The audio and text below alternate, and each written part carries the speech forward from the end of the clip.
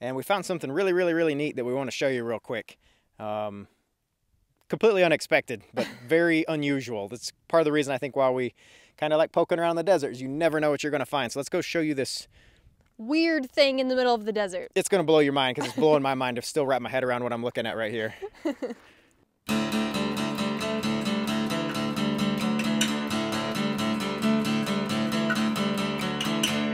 Nana, are you ready? Are you ready for adventure? Welcome back to Candy Adventures. I'm Chris. And I'm Elizabeth. And we are in the beautiful desert of California today doing a little bit of boondocking. So today we're going to show you what it's like boondocking in a pop-up truck camper in the middle of nowhere.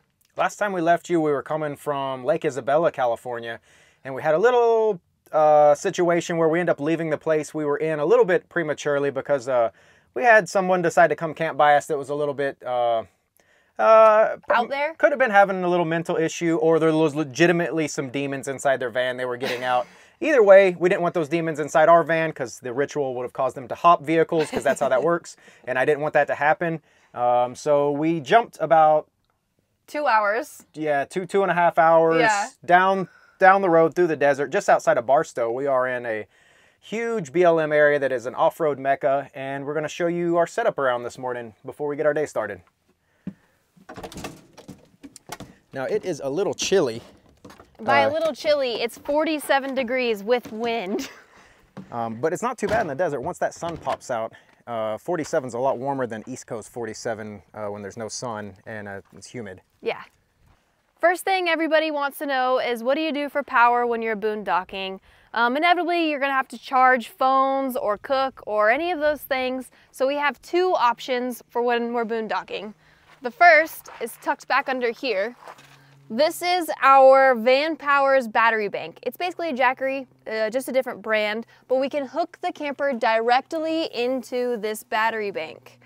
This battery bank has the option to charge off of 200-watt solar panels, which we do have, but it is really overcast today, so the amount of solar charging would be minimal, which is why we also have a Champion generator. This is one of the most quiet generators and has been super reliable. We've never had any issues with starting this thing, and it's flawless, and we'll charge this battery bank up in just a couple hours.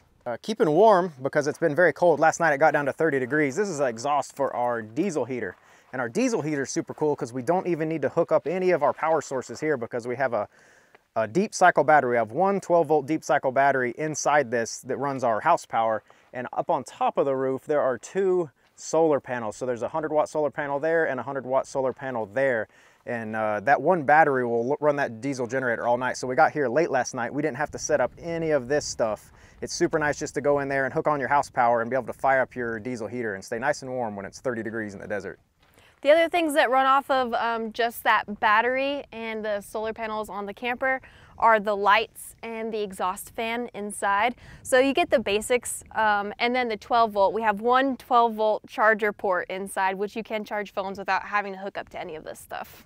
Before we left, we filled up our water tank. So we got 30 gallons here. And on the front of the truck, we always have spare fuel. So if we want to go exploring on the dirt bike, which is located over there on the back of that trailer of the Honda Ridgeline, we have 5 more gallons of diesel for our diesel heater, and we have 5 gallons of gasoline if we want to run our dirt bike around and explore this area, which I don't know why you wouldn't. There's so much to explore that Mona really over here is super enjoying this. No people around for miles.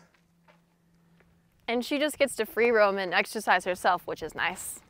And then we can upload videos out here through our Starlink, which has a completely unobstructed view right now going up to space, which is super awesome because we uploaded a video yesterday, and we might do one more while we're out here because it is so budget friendly, being completely free. This Starlink runs off of that battery bank, but it's not connected directly to it. We actually have it plugged in through this port right here.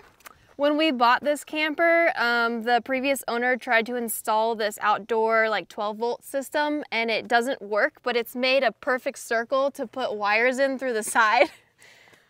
And your Starlink plug that has to go through this hole is a very big plug, so it's nice that there's this big like 1-inch diameter hole, and that's why I haven't filled it. I'll need to get around to filling that soon. probably with a hot glue gun, just an excuse to use it. But that's our current setup right now. The one thing we're really excited about right now is inside we have a hot shower. So I think we're gonna turn the hot water heater on. We'll show you how that works. So over here is our panels of stuff. So this is the diesel heater control system. And then this is the switch to turn on the propane water heater. So we'll just click on. And when that light goes off, it means it's on, and I can hear it firing up and running, which will bring us to our shower. And you think, how do you shower in this tiny little truck camper? Here, let me show you for a reference how small this is. But there's pretty good headroom because the skylight gives you another 4 or 5 inches up there. Yep, and then, yeah, this comes all the way around. It's a bit claustrophobic. So you have to we leave our trash can inside here clipped over this door, so we have to remove our trash can. And then you can see we have a full shower in here. So we'll show you that later, but the water heater is on. I believe it's a 6-gallon water heater, and it actually lasts for both of our showers. We don't take very long showers in here. So that's running off the propane unit. If it could run off diesel, that'd be cool, but I don't know how to switch that out. And then some questions that were asked in a previous video were, how do we run our fridge? Answer, we don't. If we have shore power, we'll have fresh meat and eggs and stuff, or milk and stuff. But when we don't have shore power, this old 3-way fridge, ours runs horribly off anything but shore power. DC is not even worth wasting your time. It has a gas setting, it'll run off propane. It works okay on that, but it kind of smokes through a lot of propane, and propane is definitely the hardest supply to refill. Diesel's easy to find anywhere. Water, you can do a pretty good job of finding, but propane, you always have to find someone that can fill it, or the employee has to be there, or you know, a very specific area. So we just turn it into storage. This is all just non-perishable storage, all just jammed in here right now. But when this thing is on shore power, whenever we get that opportunity, this refrigerator does work really, really well. I know some people have a problem with these because these are not compressor refrigerators or refrigerators. So as long as it's really level, the thing works awesome, and the freezer works good, and everything about it works good. But offshore power, it is a pantry. Also, this is a baby safety cabinet thing, because when we use this as a pantry, the door gets heavy and it falls open. So that's on there. What we like about our soft-sided truck camper, it gets a little colder at night, for sure. But what we like about it during the day is that you create this greenhouse. You have windows all the way around, and we keep these plastic tinted shades shut, you know, to keep the wind out, but it lets enough sunlight in here where it warms up. So we shower, we're kind of waiting around for maybe another hour or so, and it gets nice and warm in here. So when we take a shower, it doesn't feel 47 degrees outside. So we fire up the diesel heater, get it nice and toasty, and then we'll take a shower when everything's nice and warm, and it's actually pretty pleasant. So before I shower, I'm gonna exercise real quick, and I wanna show you the exercise setup we have going on out here.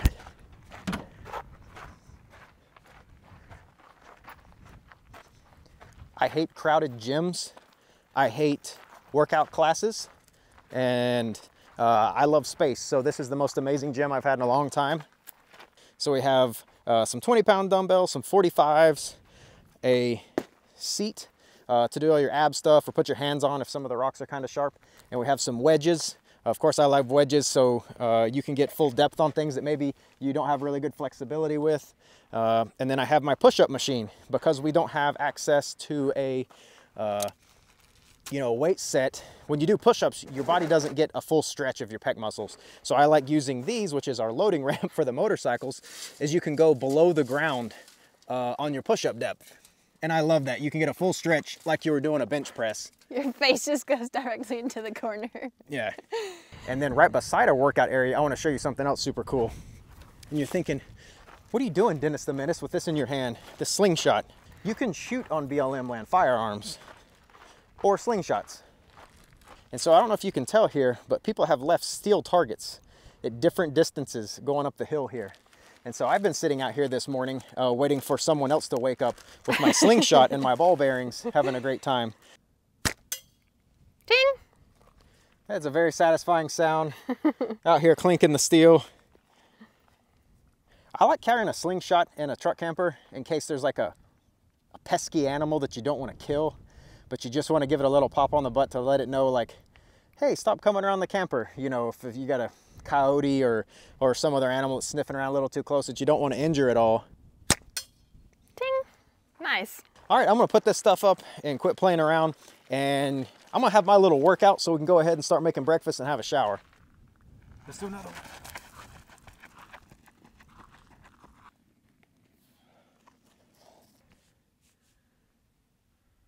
Some what? What did you just say? Girls for the girls. So on this channel, we primarily focus on foods that are hot and brown. Everything we seem to make seems to be an amalgamation of just hot brown mush or hot brown crispy mush.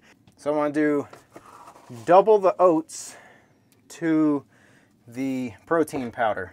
Now I'm just gonna add a little water.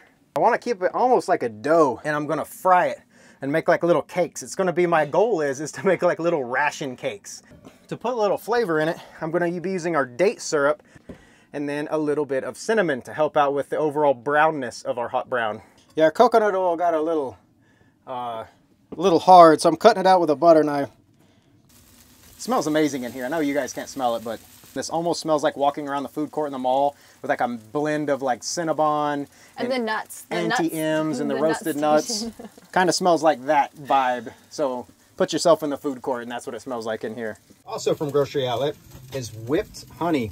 It's maple syrup and honey whipped together. This stuff is super good. I'm gonna drizzle just a little bit on here just to give it a little sweet. Hot brown going down. Ooh, that honey actually, I think, made it really good. That's actually really good. I thought it was gonna be kind of, I don't know, protein. I feel like protein snacks and stuff can disappoint sometimes. Like they're kind of bland, or I just don't really like the taste of protein sometimes. But like the whey protein. But this is actually really good. That'll be a pretty heavy meal. We got 2 each, and then we got some left over in here. So that'll be a pretty heavy meal that'll get us through the rest of the day. We only eat once or twice a day when we're living like this. So.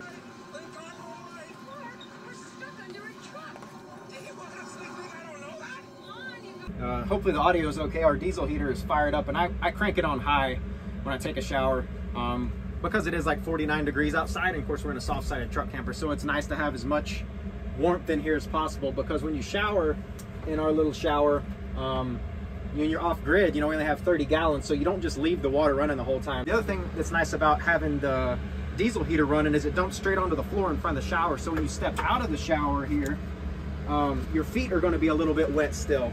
So it's nice when that is there, because that immediately dries up any water that is going to splatter onto the ground as you're dripping and still a little bit wet.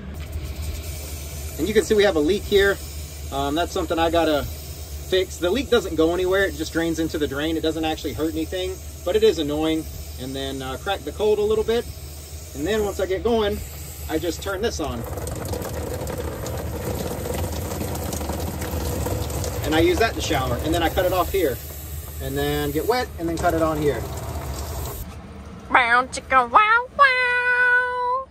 The other nice thing is if it starts getting too foggy, you can reach over here and turn on your exhaust fan, so all the steam gets sucked out, which is super nice.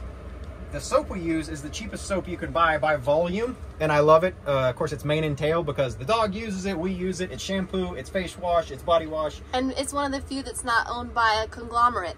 Yep, this is still its own company. This is not owned by Nabisco or Nestle or Procter & Gamble. It's still its own thing, so we like to support things that are still their own thing and not owned by a giant conglomeration. Yep. And it's cheap. So mane and tail for everything. You make the shower look so tiny. But I still have that much room above my head. But as soon as you wrap that plastic around. Yeah, this is where it gets awful. So when you get in here and start showering, the shower curtain is the real detriment. But because it's cold outside, we don't use the external shower. So the shower curtain has to go around because the door is not waterproof. Yeah, the door is really where it splashes. Because you're spraying it on yourself, you really don't get too much out this direction. But that's pretty much it. So that sound is the water pump once it's actually pumping water.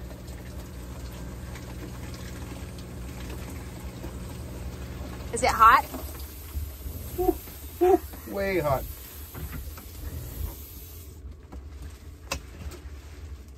I get my mane and tail. Get a good gloop. That's pretty much it. you don't get to see the rest. It is a very confined space in there, so we like to give each other a little bit of privacy instead of listening to and watching someone take a shower. It gives you the opportunity to kind of enjoy just a little bit of hot water and relaxation and scrub all the bits you need to scrub without anybody else just kind of lurking there. So we like to give each other space, and then you just kind of transform into a clean human and brush your teeth and do all that shenanigans in there.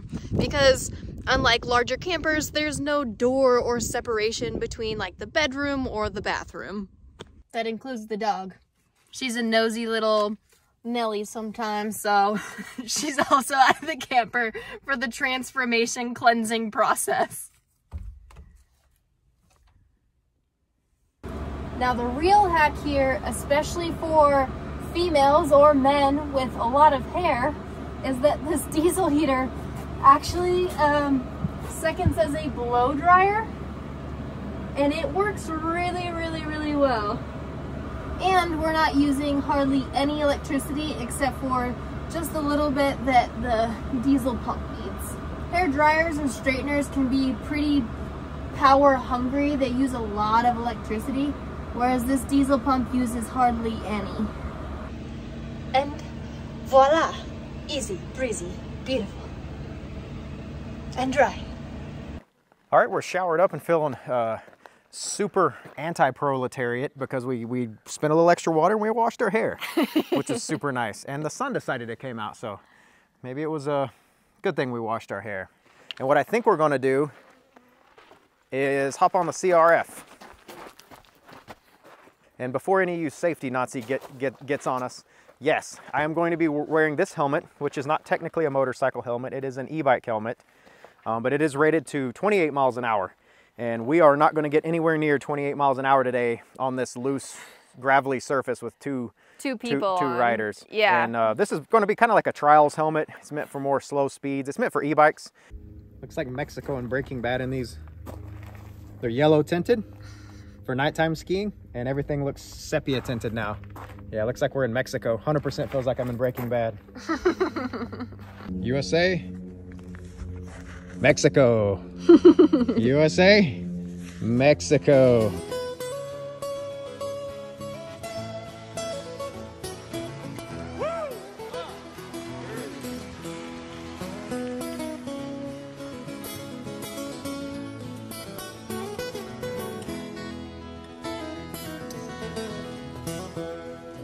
Remember feeling guilty when Daddy turned and walked back in the house. I was only 17, but I thought that I knew more than I do now. Well. Now.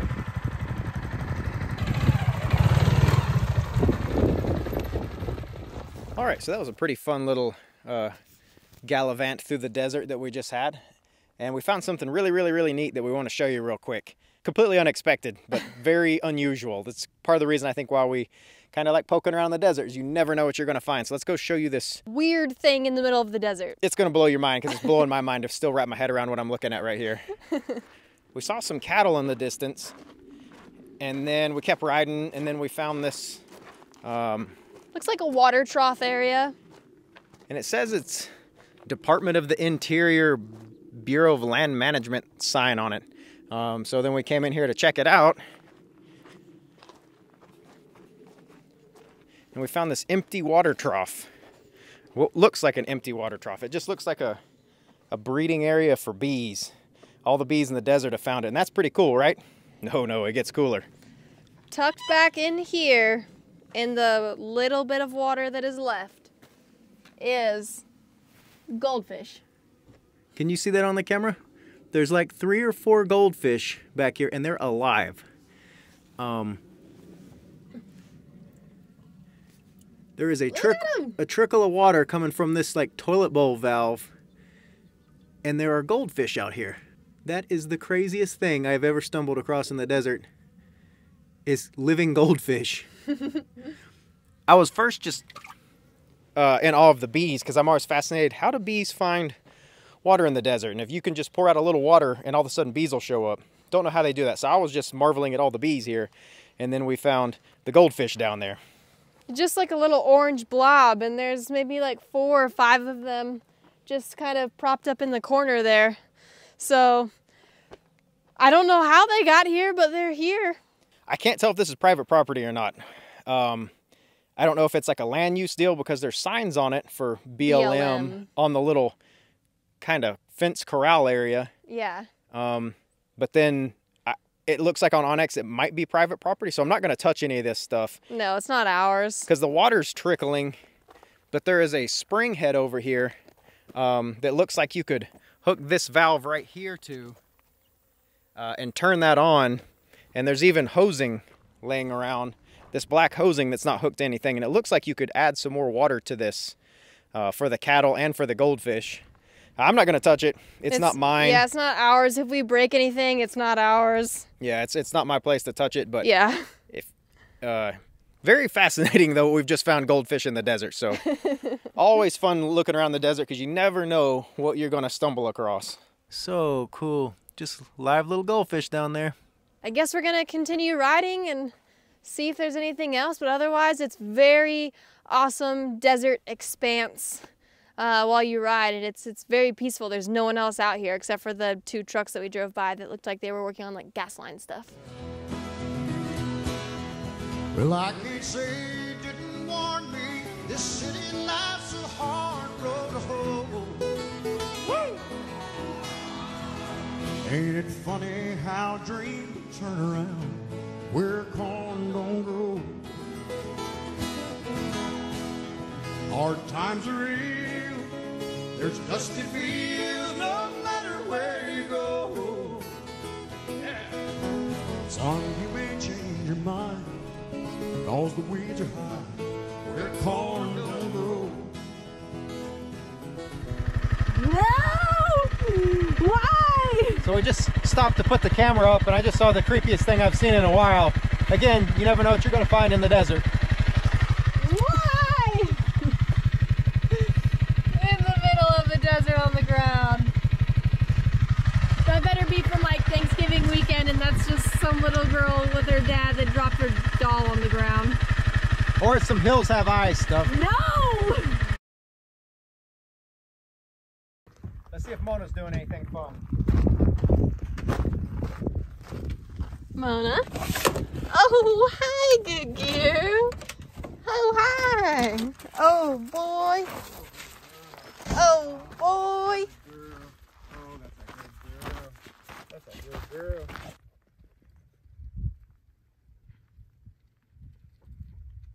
Oh my gosh. How do you exercise your dog? All right, that was a super fun ride, and now Mona's got her exercise, and we found goldfish in the desert, which is got me, like anybody would, seeing some fish in the desert, hankering for some seafood. And so I think what we're going to do out here in the desert is make some crab cakes. So we have this bumblebee canned crab meat, and we got some little box of Jiffy Mix, salsa de jalapeno, which kind of fits the, you know, desert southwest area. And then we also have some hominy. We got some swollen corn here that we're gonna mix in. And then we're gonna church it up with a little smoked paprika and some ground black pepper, and then some Everglades seasoning that my grandmother gave me while we were in Florida. She said she'd never use it, and we've been hammering it. So this is just gonna be like all our salt. And I think it also has MSG in it. Yep, MSG. That is the best ingredient on planet Earth. You can fight me or not, but that is the best ingredient you can add to anything.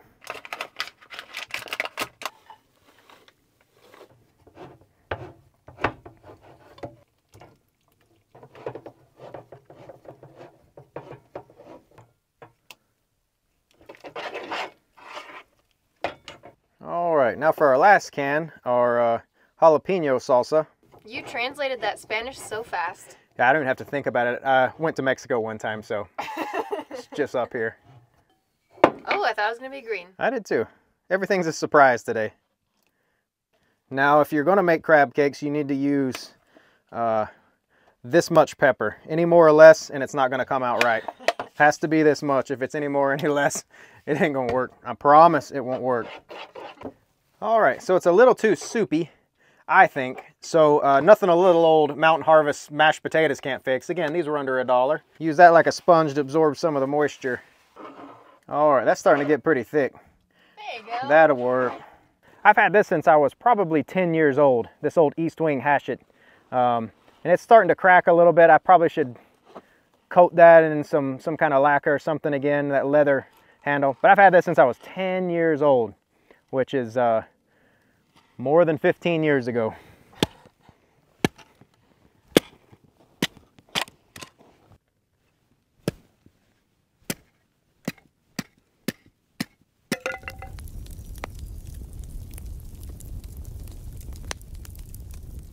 Does that look like a lot of fun?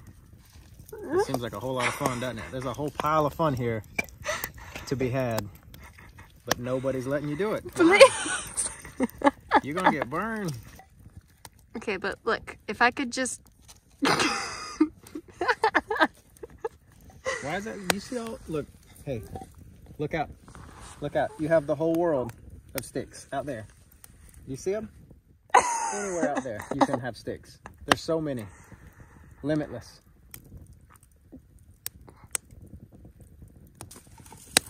Oh. Where are you going? Does it?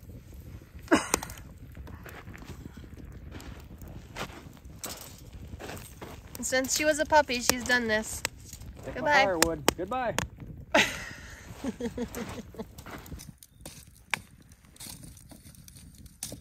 A lot easier to control your temperature with propane or electricity, but this is more fun and a lot more cost effective.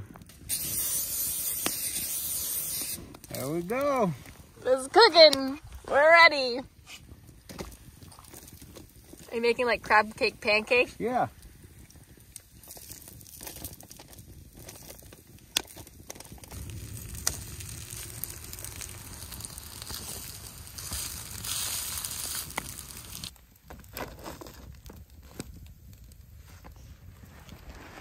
All right, again, it looks like a state fair food. We got our hot brown on a paper plate over a wood fire.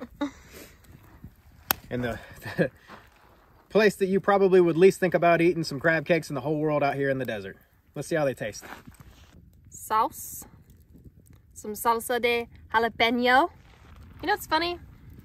We carry around so much stuff because we do so many things except for chairs. Chairs are for the weak and the timid and the French. But I would like to have one. Yeah, a chair. Solid. The fire makes it really like toasty tasting, if toasty is a flavor profile. Smoky is. Yeah. Smoky and toasted. Damn, that's good. Hot brown for the win. All right, I think that's going to do it for today on our video. We're going to keep enjoying our crab cakes and watch this sunset with literally no one around, which is my happy place. Just nobody around. We haven't seen another person in 3 or 4 days yeah, now? It's been a long time. There was some off-roaders that first drove by the first night we got here and the first morning, and that was it. And we haven't seen anyone. So super awesome spot, and we'll see you guys next video. Hard times are real. There's dusty fields no matter where you go. Yeah. Son, you may change your mind, cause the weeds are high where corn don't grow. Son, you may change your mind.